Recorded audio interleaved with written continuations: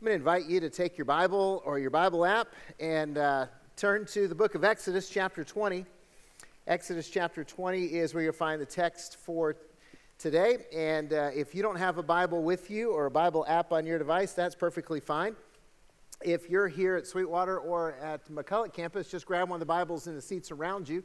If you're in Parker, then go ahead and grab one of the Bibles on the table in the back. If you need to get up and go get one, that's fine.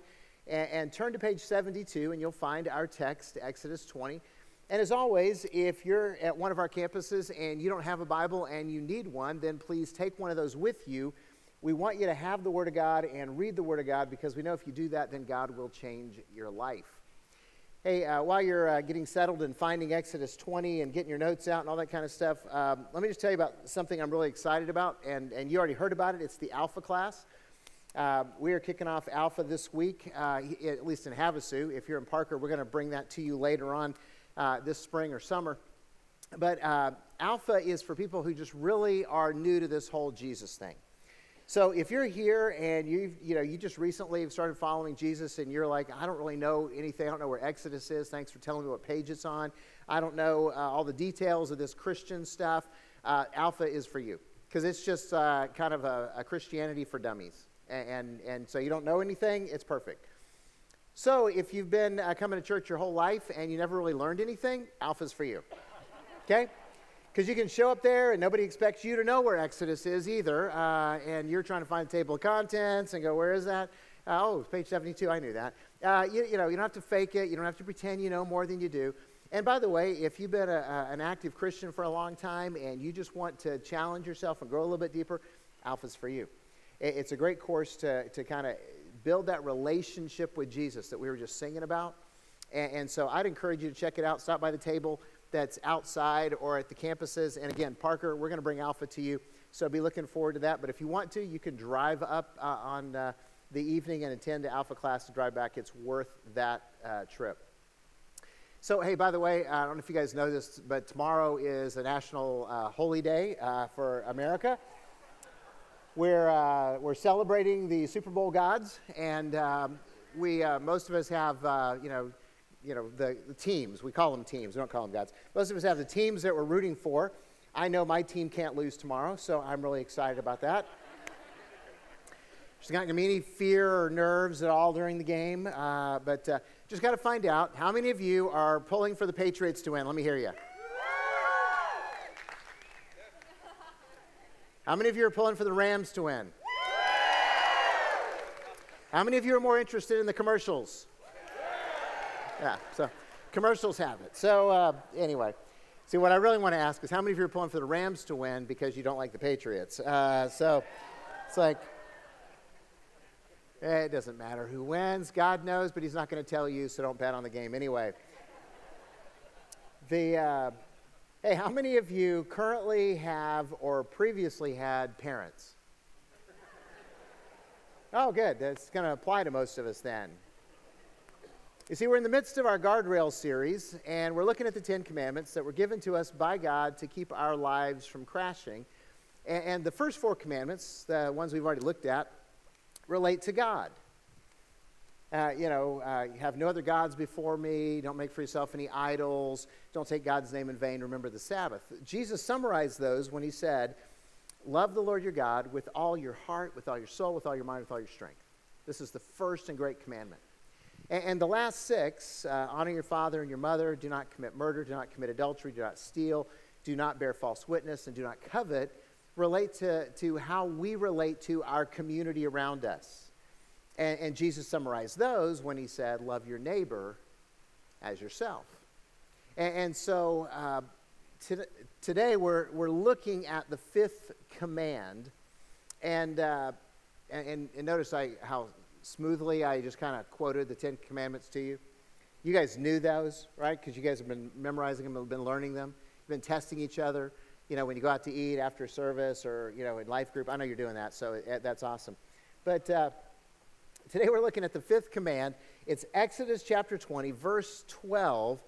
And it simply says, honor your father and your mother, that your days may be long in the land that the Lord your God is giving you. Honor your father and your mother.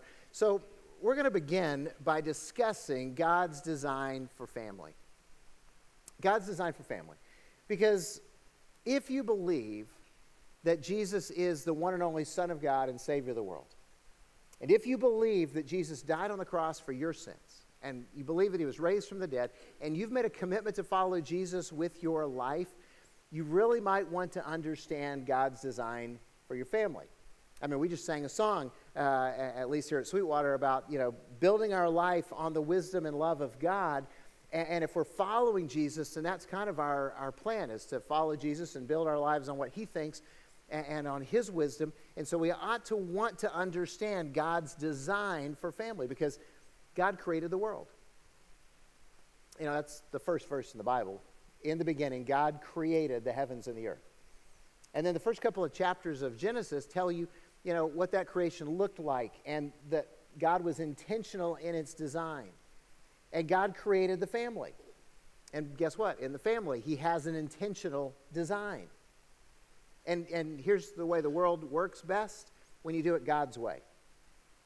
It works best. So God's design was for one man and one woman for one lifetime. One man, one woman, one lifetime. That was the design that he had for marriage. And by the way, God really wanted to bless us in marriage, because do you know the very first command is in the Bible? It's in Genesis chapter 1. Very first command that God gives in the Bible is to have sex. You guys didn't know that, did you? You're like, I really like God's commands a whole lot better now. Yeah, he said, be fruitful and multiply. He said, look, and God's the one who made us. He's the one who blessed us. His plans are best when we follow them. And so God's perfect model for the family is an intact mom and dad and children who live in that home with their parents and grow up that way. That's the best way. Now, that's God's perfect plan. We live in an imperfect world. We live in a broken world. So we know that there's broken families, there's blended families, there's single parents raising kids. And I just want you to know that God's grace abounds. And God redeems our brokenness. He redeems our failure. He even redeems our rebellion in beautiful ways. But life works best when we understand and live God's way. So let's talk about God's design for families, purpose for family. This is every family. He's got these purposes built into everything he tells us. So God designed family for love. For love. The family is designed for nurturing. It's designed for compassion, for intimacy, for care. It's the place designed to teach us how to love and how to relate, whether that's as spouses or as friends, as parents and kids. That's what God wanted to do. He wanted to teach us how to love, so he gave us family. And then family is designed to protect. I mean, family is really supposed to be your safe place, right? It's supposed to be that place where you are physically, emotionally safe, because the world is dangerous around us, which is why abuse is such a betrayal. Because the people that God has placed in your life to protect you harm you. It doesn't matter if it's physical abuse or sexual abuse or emotional abuse. It's damaging, because family is supposed to be a safe place. And then, of course, family is supposed to be a place that teaches us. It's supposed to be a place of education. Deuteronomy chapter 6, God says this to Israel, to his people. You shall love the Lord your God with all your heart and with all your soul and with all your might. And these words that I command you today shall be on your heart, and you shall teach them diligently to your children. Did you catch that? You shall teach them to your children, and shall talk of them when you sit in your house, and when you walk by the way, and when you lie down, and when you rise. You shall bind them as a sign on your hand, and they shall be frontlets between your eyes. You shall write them on the doorposts of your house and on your gates. Families are designed to teach. Parents to teach their children the godly values and convictions, the things that God has taught us. We're to teach how to live, how to love, how to work, how to worship. Parents, are you having those intentional conversations if you have kids at home? And then family was designed to prepare us. You know, family's purpose is to prepare kids so that they can be responsible, productive adults. I mean, isn't that what we want our kids to grow up to be? Responsive, productive adults. I mean, I hope you don't want them to grow up to be like living in your basement. I know you guys don't have basements. We're in Havasu. But you know, you don't want them to be dependent on you their whole life. You don't want them to be a drain on society. You want them to be productive. You want them to be healthy. And that's what God gave us families to do, so that we could prepare our kids to grow up and help this world, to make it better. So that's God's design for families. And I realize that was just a real brief overview, but I wanted us to be aware of that. And that was, I could have preached a sermon on every one of those points, so give me some grace at that point. But God tells us to honor our parents, because if we do that, it's going to bless us, it's going to bless our families, and it's going to bless the communities that we live in. Because healthy families are going to make the community a better place. Now, what does God want to accomplish by giving this command? So let's talk about God's desire for this commandment. What is God's desire for this commandment? God gave the 10 commandments to keep our lives from crashing and to bless us. And a lot of times we are unaware of the blessings that God wants to give us through this specific command. And we're unaware of the blessings He's already given us through this command. Now, first of all, God desires that the people of God will live differently. God desires that the people of God will live differently, that they'll live holy lives. Throughout Scripture, God commands His people to be holy as He is holy. And you know what holy literally means? It means different. It means to be different as God is different. So God wants us to be different like He's different. And in the context of family, He wants us to live family differently than the people who don't know God, who don't follow Jesus, who don't love them. So at the time of the Exodus, the nations around the Israelites did not respect life and didn't respect family. So the Egyptians. You guys really want to be thankful that you're not one of the ancient Egyptians, because if a prominent Egyptian man died, they buried his wife and servants with him. Yeah, that's a nightmare come true for some of you, isn't it? Yeah, I mean, think about it. They open up the pyramids and stuff, and they find that they got, all kinds of people in there. They buried them with them. Hey, you served him in this life, you're going to serve him the next. You're married to him in this life, you're going to be married to him in the next. So they went ahead and buried him. The Amalekites worshiped this god named Molech. They burned babies as sacrifices. Yeah. So God told His people to be different. I want you to respect life. I want you to care for family. Don't sacrifice your children. Don't abandon your parents. Value your family. That is God's design to bless us. And here's the really cool part. This command not only blessed the Israelites, but it was also given to bless the world. To bless the world. Think about the big picture. If you look at history, it's just kind of one of those historical realities that everywhere that Christian values spread, the value of family increased. Okay, you look at history and you see that cultures that were influenced by the Judeo-Christian ethic promoted life and the sanctity of marriage and the health of families. Because family was important, because they understood God's command. And so it blessed entire countries, entire areas of this world, and the people who live there. Now, you can contrast that with other cultures, what we know of that's going on today even. So Muslim culture, they have this thing called honor killings. So that if your kids dishonor you, you can kill them. And it's okay. And some of you are going, that's not a bad idea. And we say that as a joke, but we know it's a terrible idea. If you feel like your kids dishonor you, then somebody in the family can go and kill them, and they consider that okay. In Hindu cultures, India is the biggest Hindu nation in the world, there is a prevalent culture of rape. They warn tourists about it. It's predatory towards women. In China, which is an atheistic culture, they have instituted for a long time a one-child policy. And because they had the one-child policy, they had forced abortions. They would make you abandon children because of gender or disabilities, or people would do that because they only had one shot and they wanted a son. And as our nation has been moving away from biblical values for at least the last 50 years, we've tragically seen our values for life and family decline as well. And it's embodied in terrible, tragic form in the real recent New York State abortion law, where you can kill a baby up until the moment that it's born. You see, God has been blessing families through this command for over 3,000 years. And even when we don't recognize it, we're blessed by God's command. So let's talk about this command. What does it mean to honor your parents? How do we honor our parents?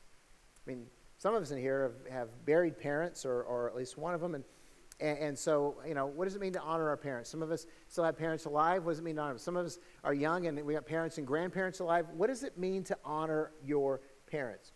What do we need to do to stay on the road of God's blessings? Now, it's obviously different actions based on the stage of life. So if you're a child and you're living at home, this is for you. It's really simple. Children, obey your parents in the Lord, for this is right. Okay? So I know some of you are like, rats, he had to bring that up, didn't he? So kids, unless your parents are asking you to do something that is immoral or illegal, you're supposed to obey them. And by the way, cleaning your room is not illegal or immoral. Okay? The fact that you don't might be. But, so children, obey your parents. I mean, that's pretty simple. But what about adult kids? How do we honor our parents? What does it mean to honor our parents? So let's talk about 3 things we can do to honor our parents as adults and as our parents age. First of all, we can bless our parents. We can bless. My parents were not perfect. And I don't think your parents were perfect either. Did anybody have perfect parents? See, kids, this has been a chance for you to suck up a little bit. If you just raised your hands right there, you sit next to mom and dad. I have perfect parents. Yeah, but we're going to preach on lying in a couple of weeks. So, but see, the reality is that all parents bless and all parents curse their children. We can't help it. Hopefully you want to bless more than you curse, but because of the sin nature in us, we all curse our kids. And because hopefully you love them, you bless your children. And so all parents bless and curse, but where's your focus? If you're an adult, where's your focus about your parents? Are you still complaining about how they raised you? Are you still blaming your mistakes on them? Because last time I checked, you're accountable for your life. Or are you grateful for the blessings and gifts they provided you? You see, to bless your parents is to recognize and communicate gratitude for the good stuff. To say thank you. I've told a lot of stories about my parents being workaholics, and I mean, they told us as kids that Labor Day was a day set aside so we could work around the house. And as a child growing up, I was not really grateful for my parents' work ethic. But as an adult, it has blessed me well and blessed my brothers well. And so, they succeeded in that, raising productive people in society. And so I've had to thank them for that. So have you communicated that gratitude for the good stuff that your parents gave you? Have you said thank you to your parents? Because to honor is to bless them. And if you haven't done this and you're still able to do it, then do it today. Walk out of here. You don't have to go home to call anymore. Take your cell phone out. Call your mom and dad and say, hey, I just want to tell you thank you. Even if all you can say is thanks for not killing me when I was a kid. I heard about this culture. They can do that. I'm glad you didn't do it because I know I dishonored you at times. But bless them. And if, how do I say this? If your relationship with your adult children isn't healthy, you guys don't talk a lot, you're not close, then why don't you try calling them and apologizing for the curses? Doesn't mean that you didn't bless them, but just go ahead and say, hey, I'm sorry that I cursed you in some ways. Because there's some of you sitting here that would love it if your dad or your mom would apologize to you. And some of them can't do it anymore. So go ahead and take that action. It's redemptive, and honor your parents and bless them. Honor your kids and apologize to them. Bless them. So to honor is to bless, and to honor is to care for your parents. To care for. You see, up until the 1930s, it was entirely up to children to care for their parents. And by the way, it still is in most of the world.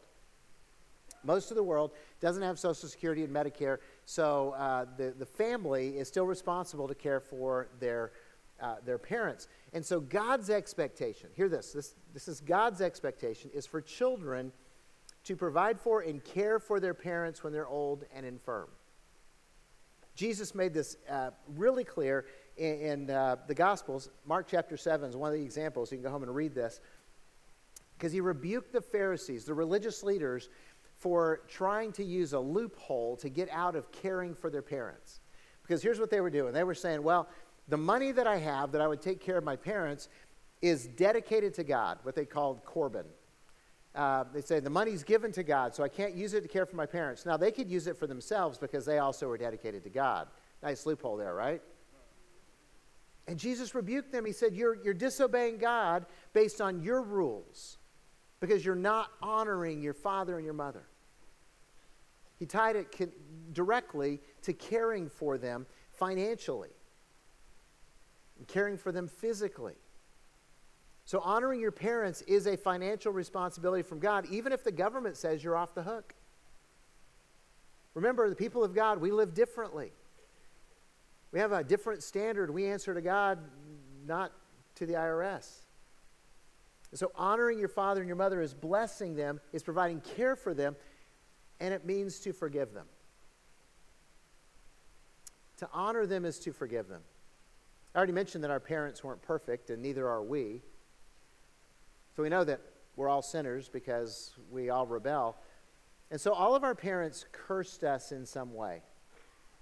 And to honor them is to extend grace to them, to forgive them for the things they did wrong to you. After all, our Heavenly Father is actually perfect, and He forgives us our rebellion. He forgives us our failures. He forgives us our defiance and loves us as His children anyway. So, forgiveness is part of honoring. Now, I'm not pretending this is easy, because some of you were neglected, some of you were abandoned, some of you were abused.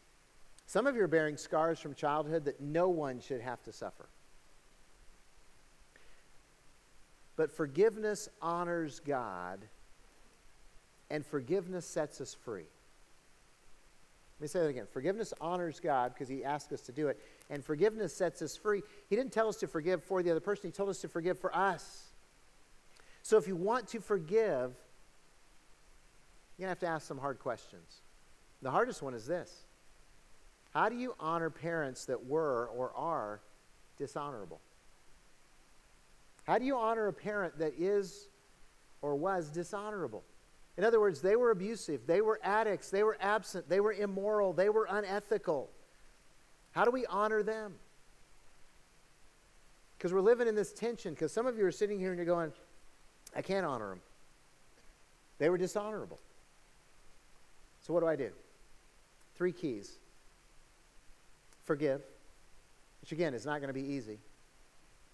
You're going to have to go to God and ask Him to teach you how to forgive. You're going to have to be obedient and speak the words of forgiveness, even though you don't feel them in your heart, and you have to do it over and over and over again. You're going to have to pray for them. So forgive, pray for them. It's the second thing. You know, you and God are going to have a conversation about them, because He will soften your heart, and as you obey Him and let go of the anger and ask God to bless them, then He's going to do miracles in your life. And then the third thing is break the curse. Whatever way they dishonored you, whatever way they cursed you, then you break that. If you were abused, then refuse to abuse. You have a healthy home. You set healthy boundaries. If they were an addict, you rebel against that. Say, I'm not going to touch that. I'm not going to go there. I'm not going to do that. You break the curse that they handed down to you. That is a way to honor dishonorable parents. And I can describe that, but I'd rather you see a real-life story of what this looks like. So here's our new associate pastor, Joe Donahue, telling a little bit of his story about what it is to honor dishonorable parents. In a perfect world, parents would not exasperate their children, and children would have no problem honoring their father and mother, but we don't live in a perfect world. I grew up in a home I was verbally and sexually abused by my alcoholic father. I can tell you stories of times where my father would tear up the house. He would throw things around. We would be asleep at night. He would wake us all up, destroying things. I even, when I was about 10 years old, even walked in on him while he was raping my mom. How do you honor your father and mother when you come from a dysfunctional home? How do you honor your father and mother when you've walked through some type of hurt that the world just simply can't understand, yet you're here, you're alive, and you made it through? How do you honor your father and mother? It's a great question.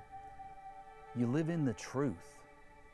See, the truth is, when I became a follower of Jesus in 1991, I experienced forgiveness for my own sin. I was changed. I was made a different person.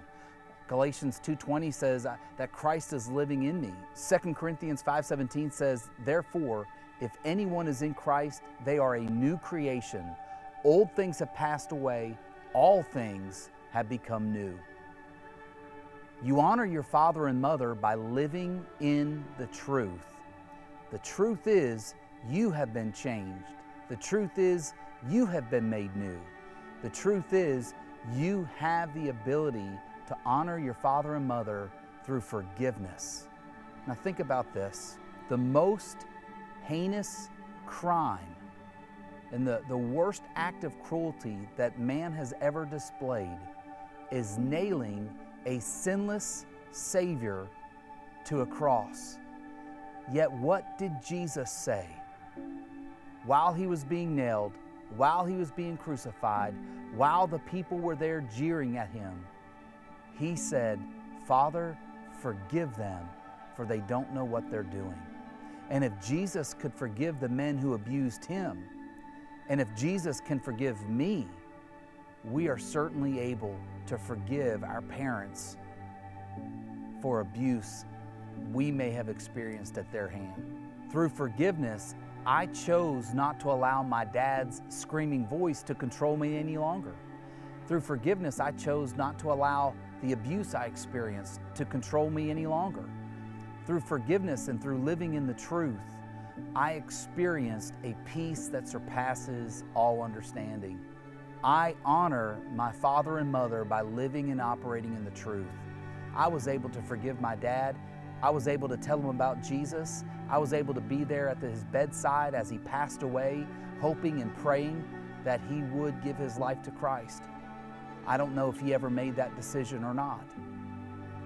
When you live in the truth, obviously there are those bad things that occurred, but there's also the good things that occurred. And when you live in the truth, you can accept both of them. In my hand, I'm holding a 6-month sobriety AA coin that my dad earned while he was trying to quit drinking. This represents my dad's heart. He really wanted to stop, yet he couldn't. For 6 months, though, he did. And I can remember the truth. I can remember the good things as well. Living in the truth sets you free. Living in the light of the gospel sets us free. There is no greater way to honor a parent who has been abusive than by choosing to set yourself free and forgive them.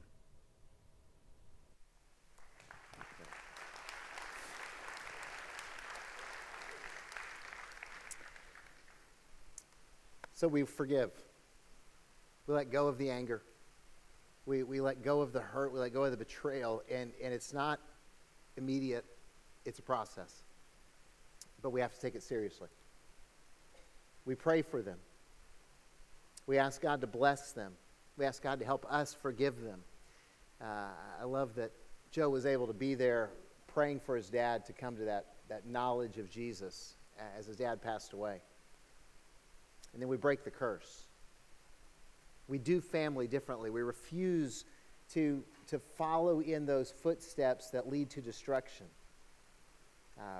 I love the fact that that God has blessed Joe and Christy with 4 beautiful daughters, and he's living differently than the life that he saw growing up. You see, you can do that too. No matter what kind of curses were passed down to you, no matter how dishonorable your parents were, you can break those curses. You can live differently. And if you need help doing that, because we all need help, then help's available.